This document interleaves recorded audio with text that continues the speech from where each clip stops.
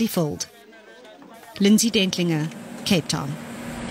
A Cape Town manufacturer is joining millions of people worldwide in reducing plastic waste. It's come up with a first for the African continent, a plant-based solution for water and sanitizer bottles. And the timing is perfect as it's Plastic-Free July, a global movement that helps millions of people be part of the solution to plastic pollution. Tanya Neft takes a look. 2 years ago, 31-year-old Nicholas de Beer decided he'd had enough of all the plastic waste and wanted to help make a difference. Today, he says he's the first in Africa to produce plant-based bottles. We just found that the world is drowning in plastic. I mean, to us, it's really the ultimate pandemic, is the plastic pollution pandemic.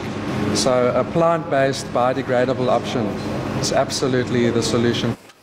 To get a bottle like this one, when you have sugarcane in your fields of sugarcane, that sugarcane's harvested. The sugar is then polymerized into the final product, which is a resin that we can use on our machinery. And it's as straightforward as that.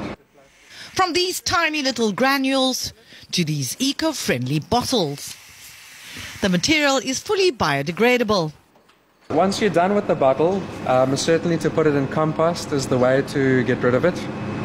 We found after 25-30 days with an industrial composter, the bottle has disappeared completely. You can't find traces of the bottle after that period. Nicholas says one of his biggest concerns during the COVID-19 pandemic is all the plastic waste. We've noticed that during the coronavirus period, a lot of people need to use sanitizers. So with the plastic pollution that would be created using other bottles, we decided to bring something sustainable. Pollution is a scourge that's negatively been impacting the world for years now. So these biodegradable bottles are certainly a step in the right direction. Tanya Neft, Cape Town. Still to come here on eNCA, we'll bring you the story of a Cape Town rock star. And no, there's no heavy metal involved in this story.